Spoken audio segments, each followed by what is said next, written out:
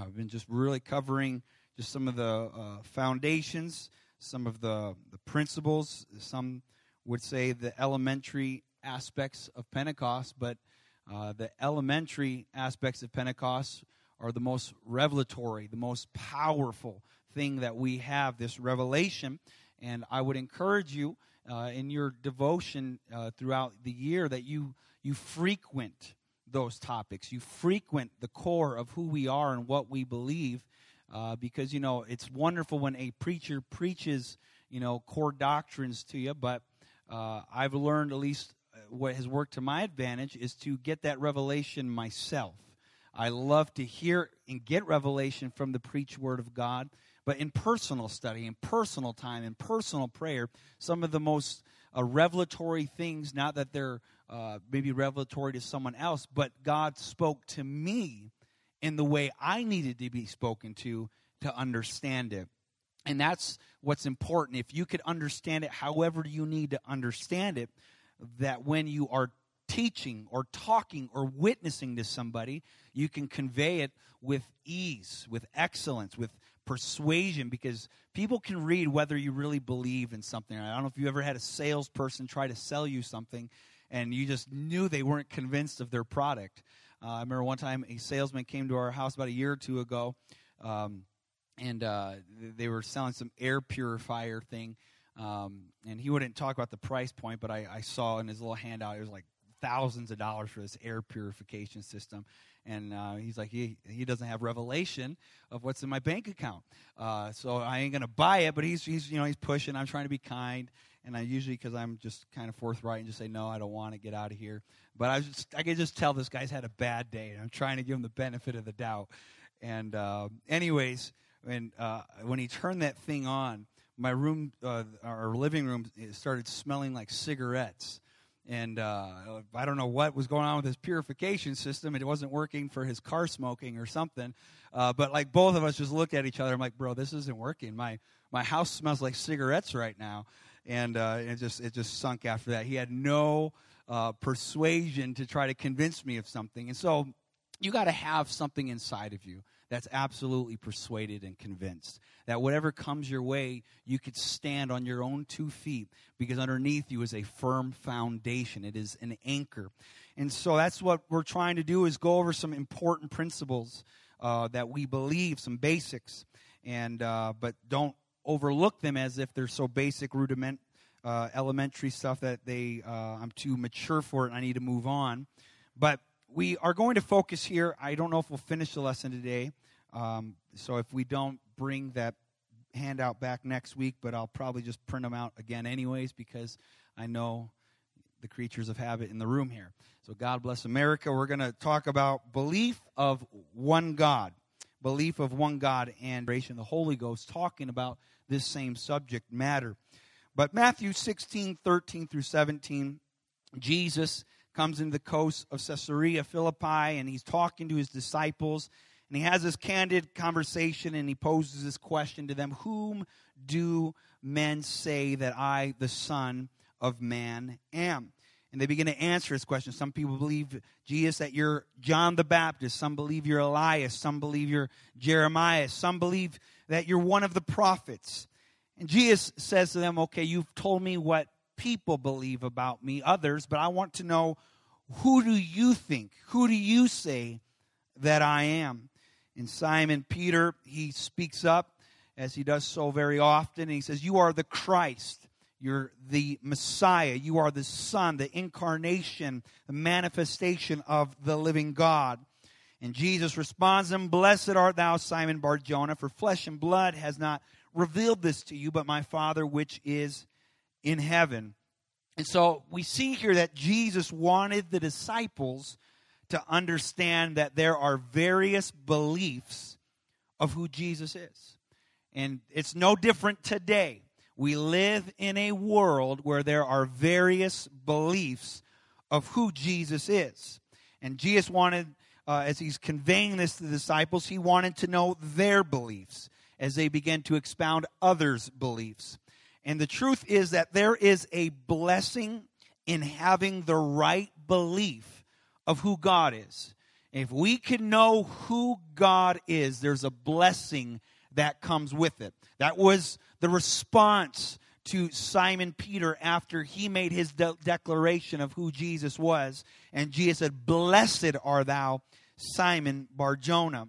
When we look into the Old Testament, there is many important scriptures that we base the rest of the Bible on, because it's line upon line, precept upon precept, as the Bible says in the book of Isaiah 28, 9 through 11. As we build any doctrine, it's always a line upon line. But what we see here in Deuteronomy 6:4, this is an important verse, for it is the foundation of the Jewish faith. It is the command that God gives to his people. And the command is this: "Hear, O Israel, the Lord our God is one Lord. And thou shalt love the Lord thy God with all thy heart, with all thy soul, and with all thy might." This is the foundational belief of who God is. Whatever someone may believe and speak about God, this is the foundation of who God is. And we are to hear it, and we are to listen to it. That word "hear" in Deuteronomy 6:4 is beyond just the audible registration going through your ear. It is that you are to respond to it. You are to believe it. You are to obey it. And so, no matter what scripture you and I or any other person is reading, that individual must arrive at the conclusion that God is one. No matter what scripture is presented, because there are scriptures that you can read and you can be easily confused. You can scratch your head. You can be puzzled. But look back to the building block of our faith. Look back to the foundation of our faith. And that is, there is one God. This Lord, this God is absolutely one. It is what is known in the Hebrew faith, the Jewish faith, the Shema. This is the declaration of what every Jew believes, what they pray daily, what they have posted on their doors. If you were to read through the following verses after Deuteronomy 6, it begins to expound on what we are to do with this revelation. Not just to hear it for ourselves, but to speak about it in our house, to teach our children about it, from the opening of the day to the closing of the day, from within the house to without the house. As you exit it, you see on your doorposts this one God revelation. As you return back into your house, you return to this one God revelation. So we must start with a one God revelation. In whatever scripture we read, we must return with a one God revelation. That is how they lived their life day to day in their house. They started it with one God. They returned to one God. Mark 12:29 through 31, Jesus is speaking here when he has posed the question of what is the most important commandment of all. And he says, "The first of all the commandments is, Hear, O Israel, the Lord our God is one Lord." And he says, "Thou shalt love the Lord thy God with all thy heart, with all thy soul, with all thy mind, with all thy strength." This is the first commandment. And the second is like, namely this: "Thou shalt love thy neighbor as thyself." He says there's no other commandment greater than these.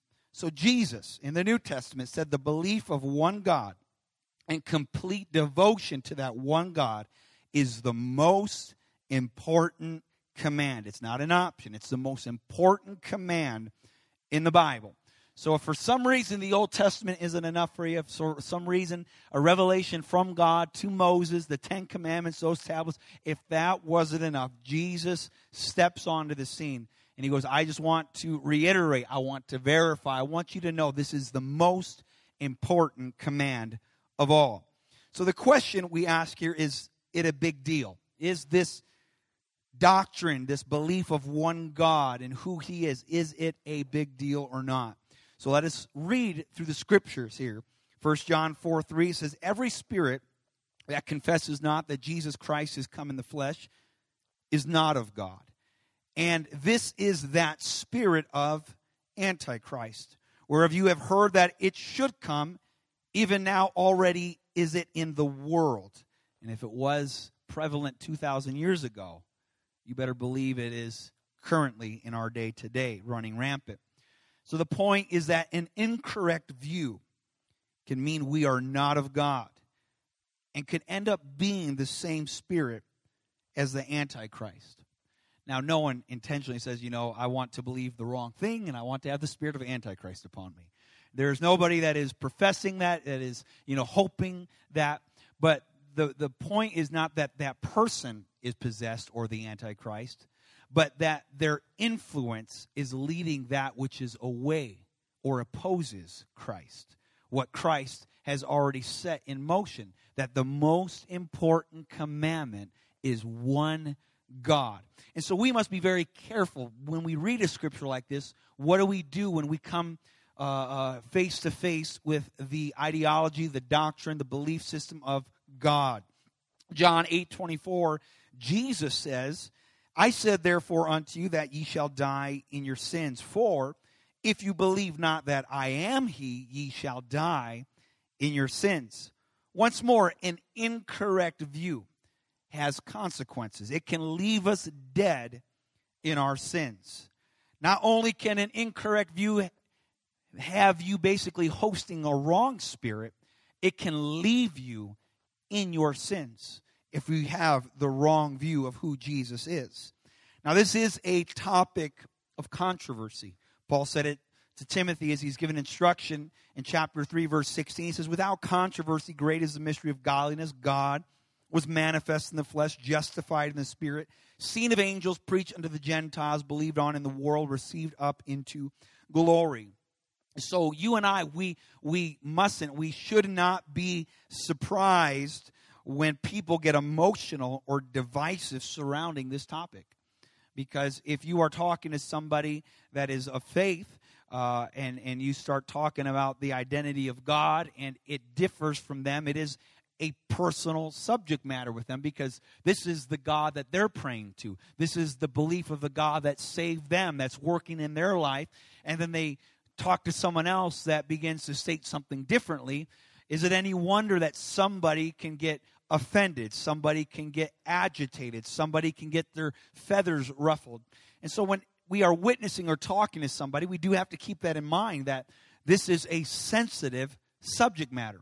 Not that we stray away from it, but if we're going to venture into it, or if it's going to open up to us, we must have that in our mind and ask that God would grace our speech with salt, that we would be very careful, wise as a serpent, harmless as a dove, speaking the truth in love.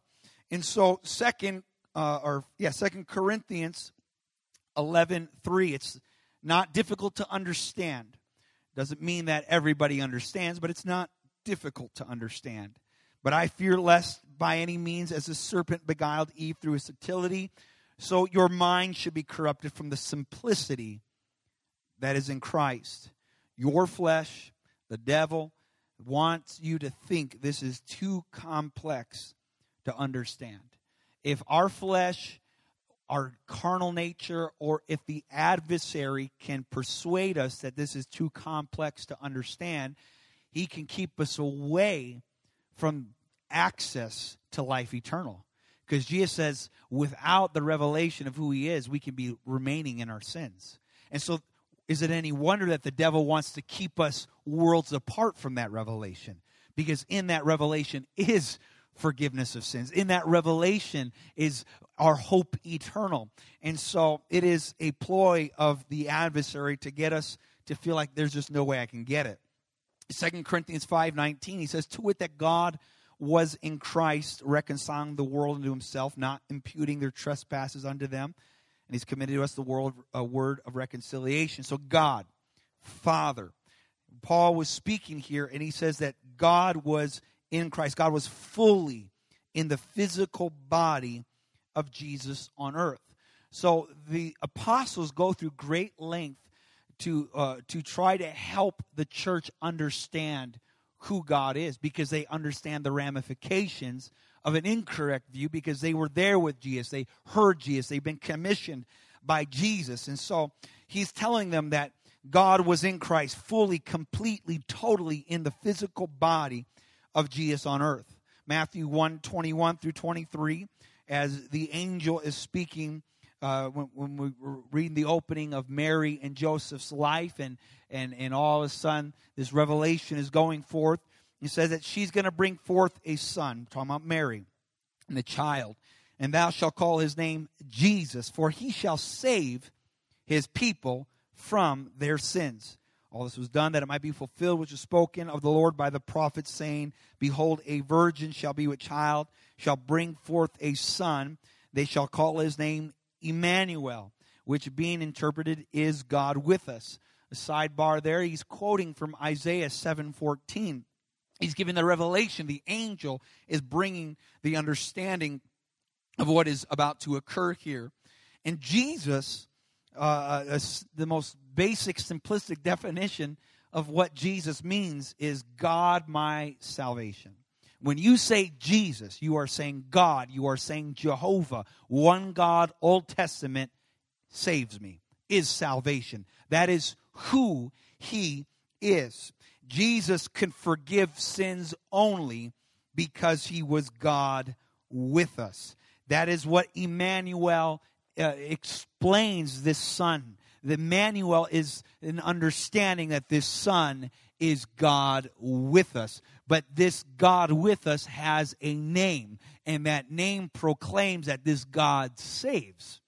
And so now it's a whole other a level of amazing. One, the virgin birth, but all of a sudden, not only am I going to be a virgin that gives child, the child that I am carrying is more than just man, more than person. It is deity that I am giving birth to, fully God and fully man, as we talked about this past Wednesday. Isaiah 9:6 is one of my favorite verses to help my naive little mind, my finite mind, understand something complex about God, though it's not too complex because God wants us to understand it. There is a simplicity that is in Christ. And it says, Unto us a child is born, unto us a son is given. The government will be upon his shoulder. His name shall be called Wonderful Counselor, the Mighty God, the Everlasting Father, the Prince of Peace. And so what's going on here is that this is a prophecy of the birth of Jesus. We have just read over 400 years prior to Jesus, and there is a proclamation of something that is going to occur. That he is born a child who is a son, but he is the mighty God. And this child that is a son that is born is not only the mighty God, he is the everlasting Father. This is an important bedrock verse that you have to have in your handbag. You have to have in your heart, in your mind, because it's so amazingly, it's kind of almost like that summarization as we talked about Acts 2:38 for a number of weeks, how it summarizes so much in one verse. Every now and again you come across a verse, and every verse is inspired of God, but there's a verse that just has so much understanding and expounding packed into a tiny package. And here it says this tiny package, this son, this child that is born, is more than a son, more than a child. It is the mighty God, the everlasting Father. A very basic way that I can explain it, just using myself as a reference, is that I am a son, I am a husband, and I am a father. But that does not make me three persons. It does not make me three distinct people. And basically, I am one, and my name, I have one name. I am one person, and I have one name. That is Mark. Son, husband, father. Those are roles or attributes, modes in which I operate and interact with person, depending upon the context of the moment and the person that I am dealing with in the season of life. But as silly as it may sound, is that I don't kiss my mom the same way I kiss my wife, and we all should say thank God for that. When I interact with my mother, it is as, when I interact with my mom, it's as a son. When I interact with my wife, it is as a husband. But both know me by my name, Mark. And so it is with God in Scripture. Depending on the circumstance of what we are reading, God is interacting with people in one way or another. But it is not a plurality of deity. As we have read, the bedrock understanding of this deity is that he is one. And whatever we read, once we close that book and walk and come across any other scripture, any other person, when we return, the conclusion must be the same as the foundation, what we started off with, that this is the most important command. John 14, 6 through 10 is another moment in the New Testament where Jesus tries to help some people understand some things about himself, about God. Jesus says, I am the way, the truth, and the life. No man can come to the Father but by me. And if you had known me, you should have known my Father also. And from henceforth you know him and have seen him. Philip replies to Jesus, says, show us the Father, and it will suffice us. Jesus replies back to him, haven't I been with you so long that you have not known me, Philip? He that has seen me has seen the Father. Why are you then saying, show us the Father? Don't you believe not that I am in the Father and the Father in me? The words that I speak to you, I speak not of myself, but the Father that dwelleth in me. Remember 2 Corinthians 5:19, to wit that God was in Christ. And so Paul had a revelation, though he wasn't even a part of this conversation with the original apostles, that God was in Christ. And he says, the words that I speak, it's the Father that dwells in me. This verse expounds what we just read in Isaiah 9:6. Jesus, this Son, this child, is the mighty God, the everlasting Father. Jesus is helping his disciples to understand Isaiah 9:6. He says, yes, I might be a son. Yes, I might be the Christ. I might be your Messiah. I might be your teacher. But I'm more than that. This son that is talking to you, this teacher that is talking to you, it's the Father that dwells inside of me. That's why when you look at me, you are looking at the Father. Because you look past the veil, you will see the presence of God. Emmanuel, God with us. And so Jesus was the physical manifested presence of the Father on earth, or the Son of God. It is the incarnation of God. It is the manifestation of God. This question can surface to a mind, is that, is Jesus a part of God or all of God? Paul speaks here to the church in Colossians 2:9 and 10, and he's speaking about Jesus. He says, in him dwelleth all the fullness of the Godhead bodily, and you are complete in him, which is the head of all principality and power. Godhead means the divinity of God, his divine nature. And so in the body of Jesus was the absolute complete divinity and divine nature of God, meaning that Jesus is not part of God, but all of God. And it was an amazing moment on Wednesday night as Pastor Jared was teaching. And again, I've never come across doctrine where I get bored. I love listening to the doctrine. I love teaching the doctrine because it is one of the most exciting and most fascinating things when it begins to illuminate the mind and speak to you. And he said something that I've never heard explained before, at least for me. And if I heard it explained before, I never caught it. But when he mentioned there's 3 times that Paul repeats himself in one verse. He repeats a point or a concept about Jesus, about God. And he says it in verse 9. And you could circle these 3 if you would like. And it is the word all, fullness, and Godhead. 3 times in this short verse, he emphasizes the totality of God in the body of Jesus Christ. He could have just said Jesus is God. But he says the Godhead, which is the complete divinity of God. And that would have been enough, that the Godhead is in Christ. But he didn't just say the Godhead. He said the fullness of the Godhead. Basically, all of God was in him. And then he just put the cherry on top with all. Again, all of God, all of him was in Christ Jesus. And it is an amazing, when he said it, man, the Spirit of God came over. I was so excited, and the presence of God was here. Why? Because this is a powerful revelation to realize who Jesus is when you're praying to him, when you're talking about him, when you're worshiping him, when you're talking to him.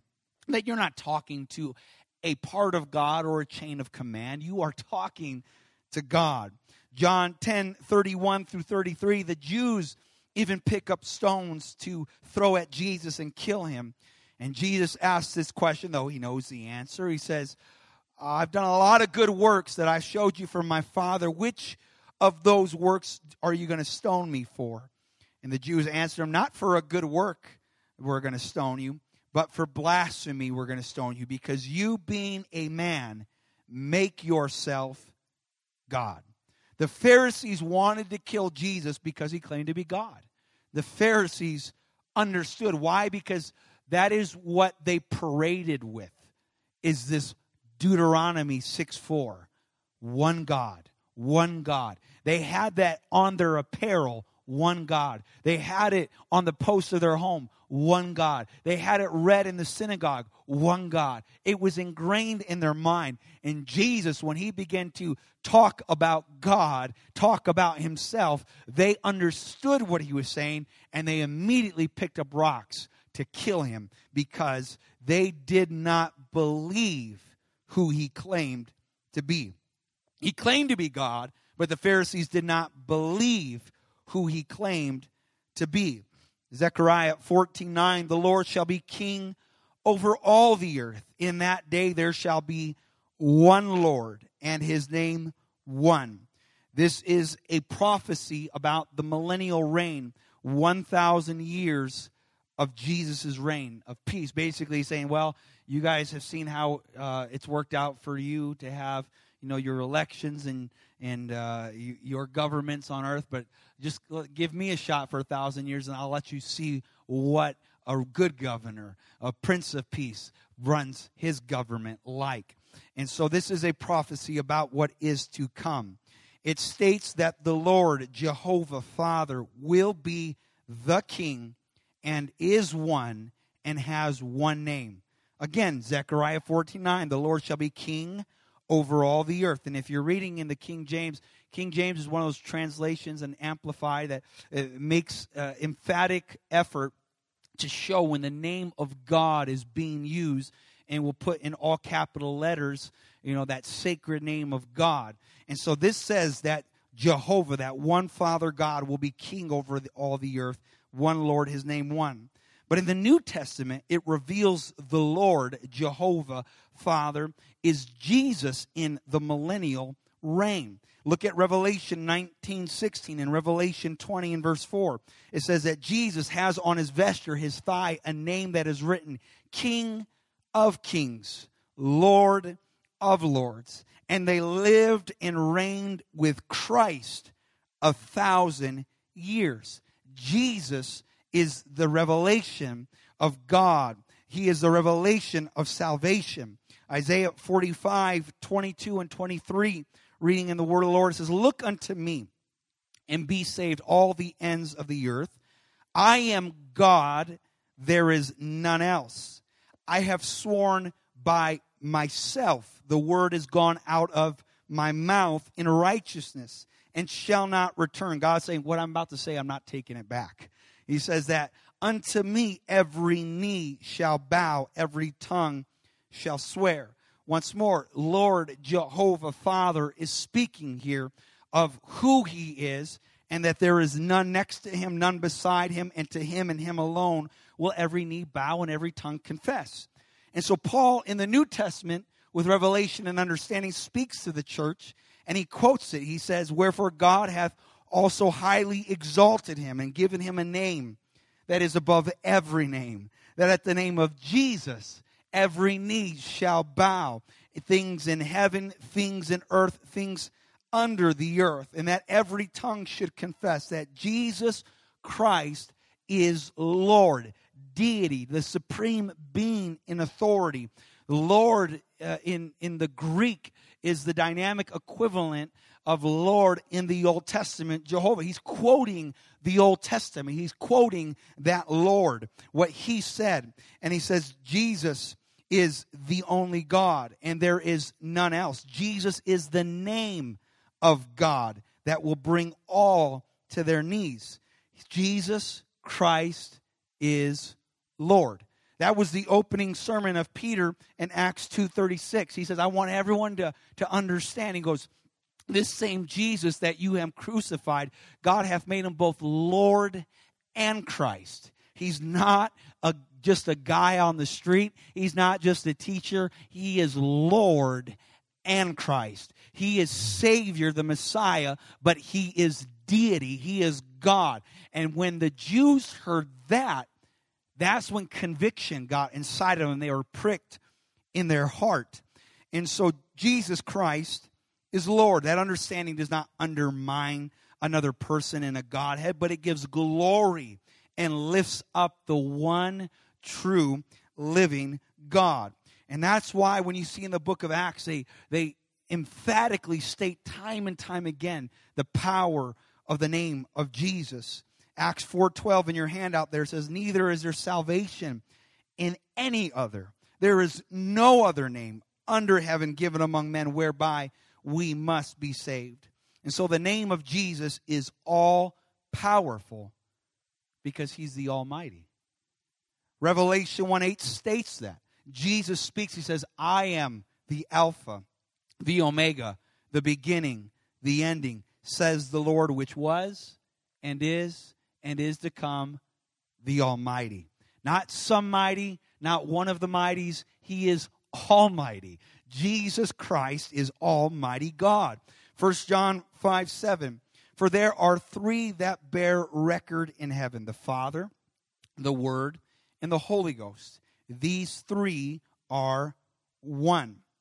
And as we stated, circling back in the beginning of the scriptures we went over in the handout today, Deuteronomy 6:4 is the bedrock of the monotheistic faith.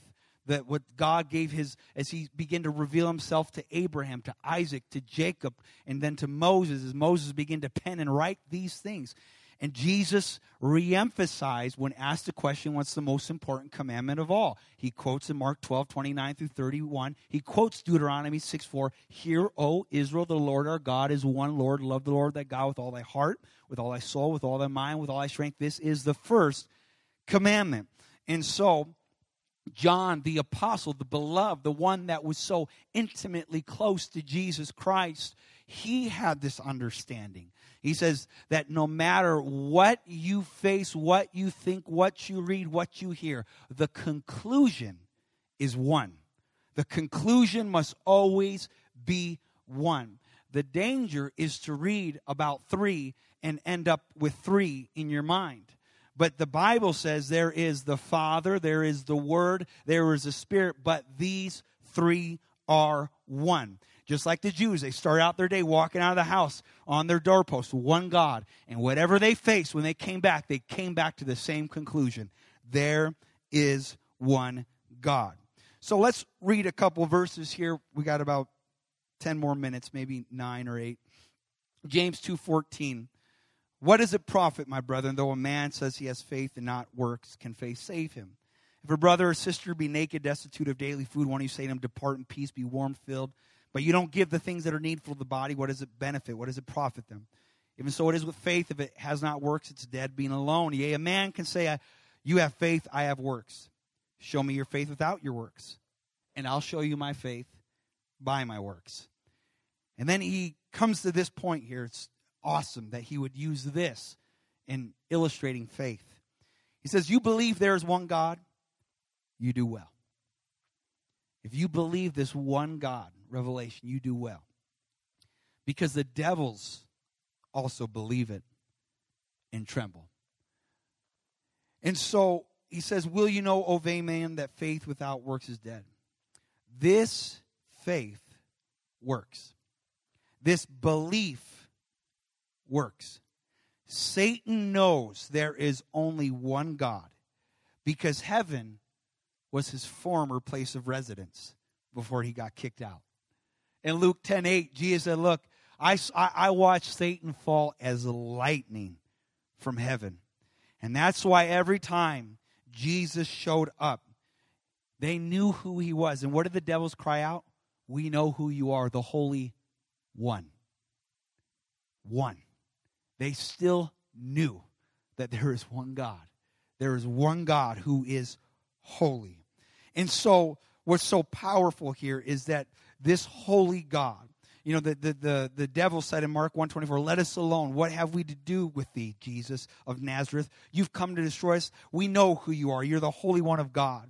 And the point is we have a revelation that shakes all of hell. Hell cannot stand before a person that believes in one God and knows the mighty name of the Almighty God.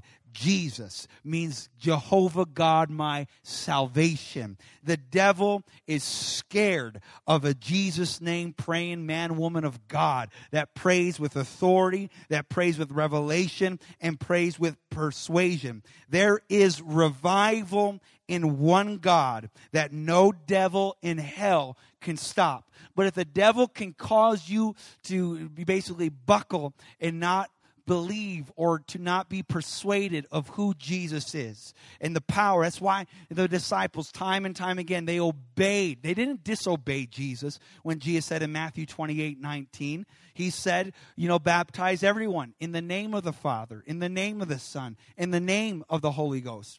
But you never read anyone being baptized in the name of the Father, name of the Son, name of the Holy Ghost. All throughout the original church in the book of Acts, in the name of Jesus, in the name of Jesus, in the name of Jesus. They weren't rebelling against Jesus. They weren't disobeying Jesus.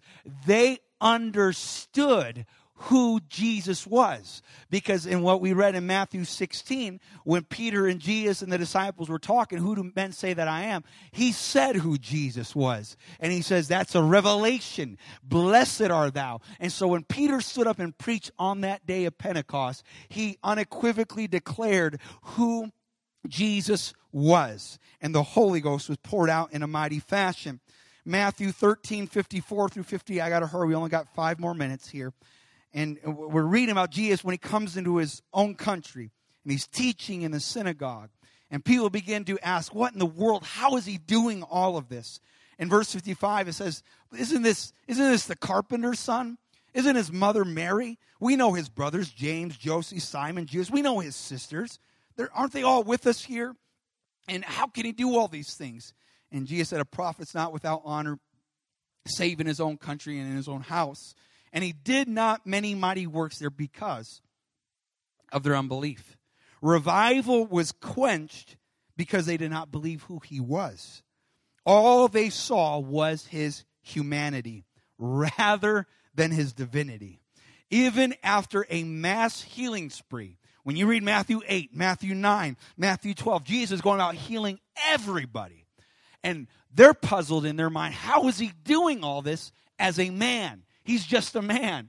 But Jesus, he says, that's your problem. You just think this is what you think I am. But I'm more than what you think I am. I am that I am. That's what he said to his detractors, the Pharisees, who had one God revelation that they thought they understood. But there's the revelation standing in front of him. And he says, look, I am that I am. The same God that spoke into the bush or through the bush to Moses was the same God standing in front of him saying, I am that I am. There is one God, and they could not get it through their mind that God could be manifest in the flesh. Luke 5:17 through 26. I can't read all of it, but Jesus forgives sins. In verse 21, they say, who can forgive sins but God alone? And he says in verse 24, so you know so you know that the Son of Man has power on earth to forgive sins. And he begins to heal. And in verse 25, that they says they begin to glorify God. The power of God was present to heal. You know why? It's what it says when you read those verses. The power of God was present to heal them, but none of them were healed at the moment because they didn't believe who he was. But when some people came in from the outside that believed who he was, he healed them and he forgave them. And so the power of God was present to heal them. Why? Because Jesus is God. Matthew 1:21, he is Emmanuel, God with us. That's why God is present to heal them. And so God with us. No one at that point was being healed because they did not believe who he was. Having an incorrect view leaves you incapacitated. But the one who was incapacitated had the correct view, and he got up, and he walked, and he glorified God. God alone forgives sins, and that's just what Jesus did. And now knowing from the Scripture what we know about the power of the belief of this one God, it says in Colossians 1:27, to whom God would make known what is the riches of the glory of this mystery among the Gentiles, which is Christ in you, the hope of glory. God, if you've heard it, if you stated it, that God's just a mystery you'll never understand, you just got to, he's just a mystery. No, 1 Timothy 3:16, great is the mystery of godliness. And then he explains what that is. God was manifest in the flesh. He preached among Gentiles. He was seen of angels, received on up into glory. That is the mystery that has been revealed to us in what we read in Colossians 1:27. It says that God makes known what is the riches of the glory of this mystery. It doesn't say God has hidden for all ages, for the end of time, that you'll never understand who he is. But he's let us, Gentiles, that were not even part of that covenant people. And he says, I'll let you know. If there's a group that doesn't want to know and refuses to understand this revelation, I'll let you have this revelation. That we can have Jesus, the mighty God in Christ, this revelation, the hope of glory. So in you is the power of that one God. The devils believe and tremble. Every knee bows, every tongue confesses, every sin is remitted, every sickness surrenders. Amen. Let's stand and pray as we're dismissed. Lord, I love you. I thank you for your word. I thank you for this revelation. Lord, as we talked about, just like Jesus and the disciples talked, there are various beliefs of who people think you are, Jesus. But there is a blessing in understanding who you are. Not that a finite mortal man can understand everything about God, but Lord, there are things you want us to understand about you, that you are one, that you are love, that you are gracious, that you are merciful, that you are compassionate, that you are quick to forgive, that you are slow to anger. God, there's things you want us to know that have been mysteries to others, but God, there is a people that you want to reveal to. Help us, Lord, to have an appreciation of that revelation in Jesus' name. Amen. God bless you. You're dismissed. We'll reconvene up here in about 15 minutes.